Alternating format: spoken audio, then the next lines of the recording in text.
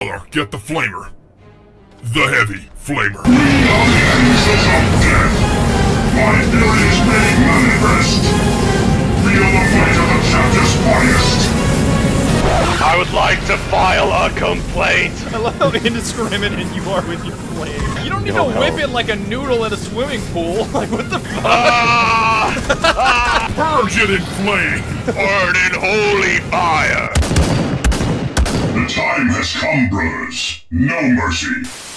Shitpost/Heresy alert! If you're offended when someone goofs up the lore or talks shit about your favorite chapter of Space Marines, please. Welcome to the grim darkness of the future, where peace, happiness, and prosperity have been replaced by war, death, and destruction. Not necessarily in that order, but necessarily in mass quantities. I will endure 1,000 deaths before I yield. In the last episode, 9 months ago, we were introduced to the sentient fungi known as the orcs, the corn-worshipping heretics known as the forces of chaos that make the civilian casualties of World War II look like a picnic, Skulls for the skull throne! Blood for the blood god! List of cornate massacres. This list is incomplete. You can help by expanding it. and most importantly, the Space Marines of the Imperium of Man, led by the venerate Emperor himself. We are one in the Emperor and the will of man. And as much as I'd love to hear about your hyper-intelligent Dark Elder waifu, the dumbass weeaboo space communists, and the rattle me bones robots, the Xenos stealing your shit this time around are the Gene Stealer Tyranids. Your infestation spreads no further, alien. It may sound like despotic deja vu for someone to be stealing your shit again, but that's usually the way these 40k games go. Xenos are either killing something, breaking something, or stealing something. You're deployed to intervene, you realize the shit is fucked, and you may as well blow it all up anyways, and then you blow it all up. None who live can survive the flame. Which may beg the question from your perspective, why not just blow it all up in the first place? Like Exterminatus nuke from orbit. And to that I retort, Because it is the Emperor's will, and also purging is really, really fun, brother. the Gene Stealers are doing just that on one of your space hulks called the Elethros, and you're the librarian in charge of salvaging anything of value and purging the Xeno filth. Your heresy stops here! Alongside Devastator Barakeel, Apothecary Nahum, and Shotcaller Belial, you make up Deathwing, the first company of the Dark Angels chapter. We are the angels of death. The whole Dark Angels in bone-white armor may be a little confusing, but it's only Deathwing. The rest of the Dark Angels are actually green, even though the Salamanders are already green. But the Salamanders are almost always on fire, so it's not that hard to— Brother, enough with the lore! Brothers, retribution is at hand. It is our strength. We are the sons of Caliban. Let fury guide your weapons. Let vengeance be your song. We are the angels of death, and our enemies shall fall. Decked out in Terminator armor, you're larger and more formidable than your ordinary Space Marine, but not so huge that you can't fit through doorways like a menacing full-size dreadnought. None may block our path. And you better believe you're gonna need this intimidating armor, because the Gene Stealers you're up against, well, they're not exactly small. By the Emperor, can the Xenos get any bigger? And you may be thinking, at least I have 2 Dark Angel Terminators to help me. Wrong. I know it may be heresy to shit-talk fellow Terminators. Bold words for someone in assault cannon range. Delete this heresy. Heresy, it burns. We heard you were talking shit, brother. But short of dispensing a few cookie-cutter voice lines and soaking up damage, they are useless. We are the angels of death. Overwhelming. That is like one single Xeno. Steady yourself, brother. Discipline is their sole strength, as in even if they are on the brink of death, they will not heal themselves unless you instruct them to. Going to die. I die standing. So if you really want to get heretical, you can instruct Apothecary Nahum to constantly juice himself up with self-heals like a fiending junkie, and he becomes a Tyranid Broodlord punching bag while you inflict heavy damage on whatever's attempting to eat you. Tyranid bait is not the right word, brother. I prefer expeditionary Tyranid punching bag. Your skill tree allows you to make these fellow brothers of yours more powerful, yourself more powerful, or grant additional purging abilities, and I sure as shit didn't blow any of it on them. Yes, Brother Barricade, I realize you want better armor, but I can now purge heretics in 3 different kinds of fire. At least your objectives are simple, because you'll usually see a one-word description like fight or destroy off in the distance, and I think you already know what the hell you're doing here. So let me save my breath. The Xenos are coming. We have to exterminate them at all costs. I'm gonna need more Bolter for this heresy. I'm confused by this heresy, brother. Are the foul Xenos just purging themselves? Predictably, once this string of objectives is complete, you realize the gene stealers lived up to their names by stealing your genes and decide to incinerate the place exterminatus style. It was impossible to remove the traces of our gene seed from the bodies of the aliens. So Grandmaster Belial vowed to destroy everything instead.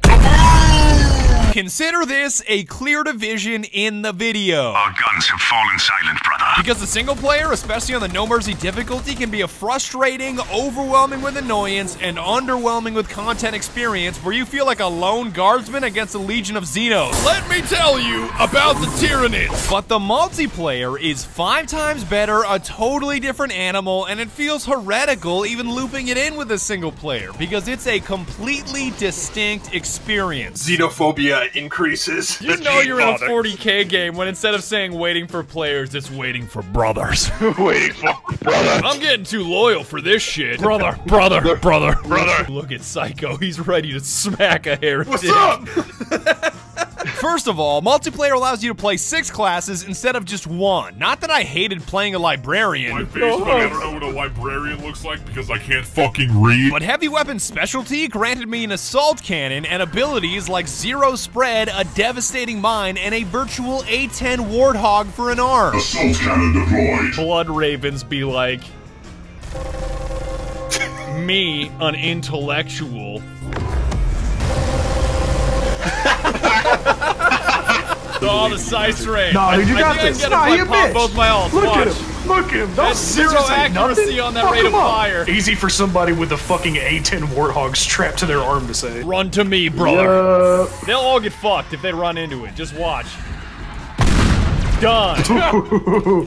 Apothecaries are important because with half the Tyranids being able to tear through your armor like a Cheetos bag, you're gonna need an answer to your H key, which happens to be a needle drill the size of a baseball bat. Stimulants deployed. Apothecary, I require Brother, I need an apothecary. This Tyranid whispered in my ear he needed one too. You would do that. You would do that. The apothecary walks up. You think he's gonna heal you. You think he's gonna heal you by stabbing you with his needle. He just punches you in the face. Whatever, I'm going in. Hold on, brother. Hold on, brother. The cooldown. There, I'm gonna drill your ass. By the way, there you the go. little- Hey man, how many fingers am I holding up? Turn off your heavy flamer so I can tell you. Hold on, I'll get you. There you go. Thank you, brother. Tactical specialty was a must-have because he can revive a fallen brother. Your duty is not done, brother! An Interrogator Chaplain is a no-brainer because he can revive 3 fallen brothers, temporarily reflect all incoming damage, and temporarily become invincible, which makes him broken as shit, the best looking, and overall a force to be reckoned with. Pain is meaningless to me! Can I speak to your manager? The point I'm making with all of this fuss about classes is that multiplayer offers both variety and specialization, whether you're looking for something different or you just want to play someone that suits your style. You can move far beyond the librarian of the single player, and Retribution just isn't the same without your brothers. Brothers, to partake in our crusade is to be immortal. It's worth mentioning at this point to turn Codex rules on because it is a far less grindy experience, and more importantly, friendly fire is off. With the amount of heavy flamers we run, I'd say the Codex Astartes does support this action. We may get burned, brothers! Yeah, the first thing that you do, of course. Yeah. The space book says this is bad. Don't up your DPI. There's no need to do that. It says we can't do that in the codex. Well, I can't read. Just roast my flames. Everybody gangster until Lolly Rick pull out the heavy flamer. Which conveniently leads me to my next point. Weapons. I'm gonna need a heavy flamer for this heresy. In the single player, you've got to use a versatile weapon. You've got big targets, small targets, close targets, distant targets, so much of the arsenal you can't use because it doesn't meet all those requirements. Take the Redemption, for example, the badass scatterbolter that blasts Xenos away in a ricochet of righteous steel. Death to the enemy! God, the ragdoll with that is so good, Heavenly. Yeah, it just You flew shoot them across the so far. Stormbolter and Stormbolter. Yo, this shit ricochets? What the fuck? Yup. In the single player, you won't have the range to hit the dudes with Grimdark Panzer Shreks or anything at a distance for that matter, and your brain-dead brethren sure as shit won't notice them, so you're boned due to lack of range. But in multiplayer, you can combine your Redemption with a Heavy Flamer, Spear of Caliban, and Stormbolter for coverage at all ranges. You cover your brother up close while they cover anything at a distance. For the Emperor! That's also the reason why Melee is a bit of a joke, because on normal difficulty, I love crushing heretics and merciless retribution. My faith is my shield! By all accounts, it was no more than a hulking mass of steel! But with any higher difficulty, it just doesn't work. Not only because Tyranids specialize in melee combat as apex predators, but so many Gene Stealers can one-shot you, it's paramount to purge them before they get close. Furthermore, damage is localized, as in if a Gene Stealer chomps your right arm, you can't shoot, and slashes your legs, you can't run away. So again, Melee is a tough sell. I cannot move. Hey, at least you can use a power fist with every heavy weapon, so it may not be a sword or an axe, but you can still smack a heretic. Feel the might of the chapter's finest. Die! You get the point I'm hammering at. Every weapon in the arsenal is at your disposal with brothers by your side in multiplayer, instead of a handful of versatile ones in the single player, which means more fun, more purging, and of course, indiscriminate use of the Heavy Flamer. Burn in holy fire! I tell you to stop using your flamer so that I can see. First of all, this is a Heavy Flamer. Why are you flaming me? I'm right. My flame does not discriminate. I'm an equal opportunity flamer. Equal opportunity purging. Hey! No. You're like a disciplining mother with like a spray bottle, but instead it's a Heavy Flamer. No! It's heavy for a reason, because the Xenos you're up against I like to categorize as Apex Predators, Suicidal Apex Predators, and Apex Predators so large that they can only be described as virtually immortal. It's a big boy. It's a big boy. Get out of my way, Clue. Get out of my way. I'm too chunky. Yeah. Oh, get behind the man with the assault cannon. Gotcha. You'll come up in a second. No, we'll be fine, Clue. You got an assault cannon and a Heavy Flamer, he'll go down. There you go. Technically, the Sight Strain is virtually immortal, and the Brood Lord is virtually immortal and psychic, so rule of thumb, Cthulhu-looking Xenos are superior to non-Cthulhu-looking Xenos. What is this? Get behind me, brother. Fan club out here. And if it's a 20-foot-tall praying mantis bug-looking thing that just cuts your buddy in half and doesn't go down with an initial burst, it's either a Sight Strain or a Brood Lord, and you may want to start a tactical withdrawal, because 2 more are on their way. Retreat now for victory later. All right, everything you got. Everything you got to the Brood Lord on the right. Just do the one close to the objective. As soon as he gets here, Goose, hit your reflect, and after it's done, hit your invincible. I have to bounce back. I got the reflect damage. You're honestly not going to be able to see anything. Just keep tanking him. We got a Heavy Flamer and assault cannon just laying into him. Goose. It doesn't matter if I you can't see anything. They gotta be so chunked. They gotta be so chunked. I got you. You're coming back. That's one down. One down. SMH my damn head, bro. That's it. That's it. I can't see a fucking thing. When the 20-foot-tall, genetically perfect apex predator gets mowed down by a bunch of dipshit farmers with flashlights. I could rant about the bullshit psychers that can one-shot you with Heresy, but I don't want this video to quadruple in length for the sake of Xeno sorcery space magic. I am calm. What sorcery is this? Yet no matter how terrifying the Xenos you're faced with, they all have a glaring weakness with no known counter. Doors. This is a point of strategic import. It may sound weird that doors are the pinnacle of strategy in Deathwing, but deciding whether to lock them, unlock them, or simply power fist them open for a rapid escape is the closest it comes to chess. I leave only rubble. You're insisting on a fist! A quick tutorial on doors. These are the most important things. Not even fucking Iron Pirates can get through that shit. That's how you go through doors. This is gonna keep him out, right? Yes, if you hack Oh, let's close this door behind us. Oh wait, we can't. Oh And this wait. is where I'd lock the door. If there was one! Alright, this is what we're actually supposed to do now. Come no, come through. Die! Why are you like this? Get in here, brother. lady? I'll block it. I'll block it. I'll block it. I block can shut that it. shit, No, yeah. I'll get it. Oh, I can hear him right there. Pretty sure that was the hive timer from last mission. He is right there, and he is so mad. He's pissed, brother. We do not want your Girl Scout cookies, brother. It should also be mentioned that doors and entryways are the most dangerous adversary in all of the Elethros because they can swallow you without mercy or meaning. There's a lot of yeah, he's hit him, probably I'll in just this hit him. Oh, thing that hasn't seems opened fair. up. That seems fair. I gotta purge this heresy right here. Looks like heresy to me, brother. I don't see anybody. Heresy is now airborne. Get this off my screen. I'll fucking light him on fire though. I don't give a shit. Open the door. Open the door. I'm trying. Brother! It's blocked. So it's just stuck there like a big piece of shit? The Codex Astartes does not support this action. Brother, I am pinned here. If you don't get stuck, you'll experience the best the game has to offer outside of the heavy flamer, which is the environment. From the biggest freezer in the universe to the massive cathedrals, holy shit is it ever well done. Does the architecture bring honor to the Emperor? Yes. Are we overloading the reactor to purge it all in flame in 20 minutes? Also yes. Look at my screen, I'm freezing my ass off in here. That's such a good solution. Brother, Are you cold? Brother, I am chilled here.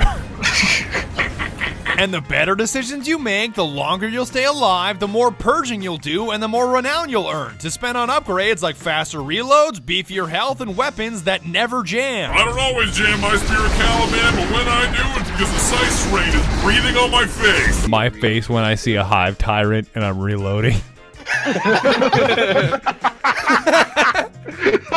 Resilient increases HP by 30% for each body part. A fellow space marine just walks up and jabs you in the arm. You're still at 100%. Cosmetics are available too, which you can frown upon all you want, but you've really got to grind for them, and at least they aren't microtransactions. The skins is the indomitable assault cannon of wrath. Holy shit, Psycho, that's such a neat skin. Fuck. Oh, well, thank you. Traitor's doom, destruction's glory, the voice of devastation, torment of defiance, and pain of the heretic.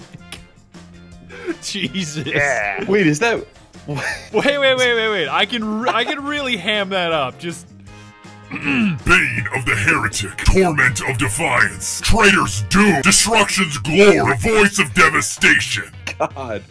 Oh, it's hilarious. I'm glad that I successfully deceived you until the end of the video, because the greatest enemy in the entire game? Frame rates. Even with a monster rig of an i9-7980XE and a 2080 Ti, I consistently cratered to sub 40 FPS from the sheer amount of Xeno filth and heavy flamer on my screen. Purge them in flame! The Emperor's finest.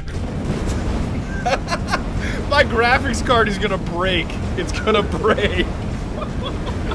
God, are these flames ray tracing enabled? I still am at 40. But I'm also glad and most thankful that I had my brothers beside me, because we had Jackal, who knows everything about 40K. Lionel Johnson is the Primarch of the Dark Angels. The only reason he hasn't returned is because he's literally just asleep. Jello, who knows next to nothing about 40K. What is that? It's my ex-wife, Karen. Karen, that fits. I already gave you the alimony. Burn the custody papers. Kids are coming.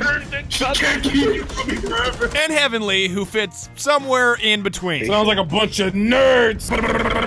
Blood for the blood god. That's clearly some heresy. I hope you had fun breaking heretics in half with me. Light will not save you, foul Xeno. And even if you didn't, we purged them all in flame and bounced on out of there anyways. Their shelter has become their tomb.